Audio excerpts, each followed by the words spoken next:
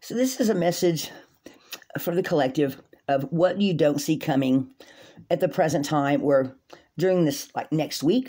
So some of you are going to unexpectedly be jumping timelines. You're going to be exposed to something or see something or hear something, and you're going to have a major aha moment, I feel like, where maybe you're dancing or trying to find balance between two different ideas, or some kind of something that you felt wasn't the energy wasn't quite right, and you quit thinking about it for a while, you let it go, and then you decided to do some just general like meditations or something like that, and you had a big aha moment, okay? You've shifted around some ideas, seen things that weren't working for you, and you've seen something that your spirit guides and angels told you was something that you should work on, okay?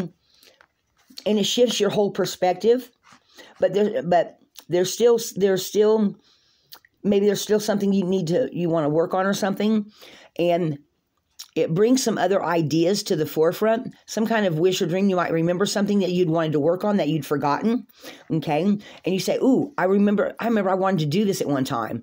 Well, maybe that idea can be brought back into the present, okay? And because you start thinking about it, maybe some other things around you change, okay? And you decide to start going and seeing how and what way this idea can help you, in a way you hadn't thought possible before, because you see he's got the Spear of Destiny in his hands here. So you decide to actually take action on this, okay? And then we have the Temperance card.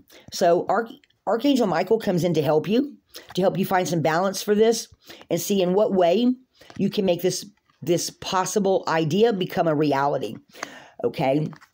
So then we have the World card, which is telling me that you take this old idea and maybe find some value in it now, maybe something from, quite a while back that you decide you want to try to bring into the present to build on something else that you have because it seems like it fits together, okay?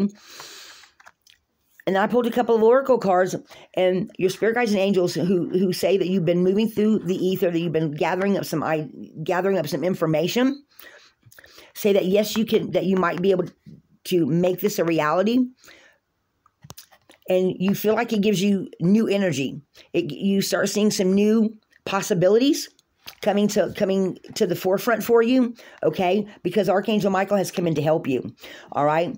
So then, maybe some of you ask some other people, okay, that come up. Maybe I'm seeing a girl, maybe one or two people. One of them possibly a girl or a woman that gives you a perspective on your idea that you hadn't thought about before, okay? They think outside the box, and you say, hey, that just might work.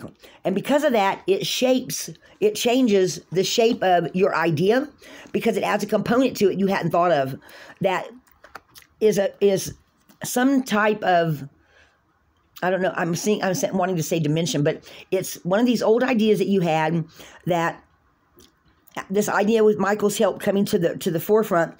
When you talk about with other people, you see some different sides of it outside the box with the help of these other people that you come around like 350 degrees, 380 degrees? 360 degrees, and you find a different aspect of this idea that will work better for you, which kind of puts you in that shapeshifter energy of turning the idea over to look at it from a different way, okay?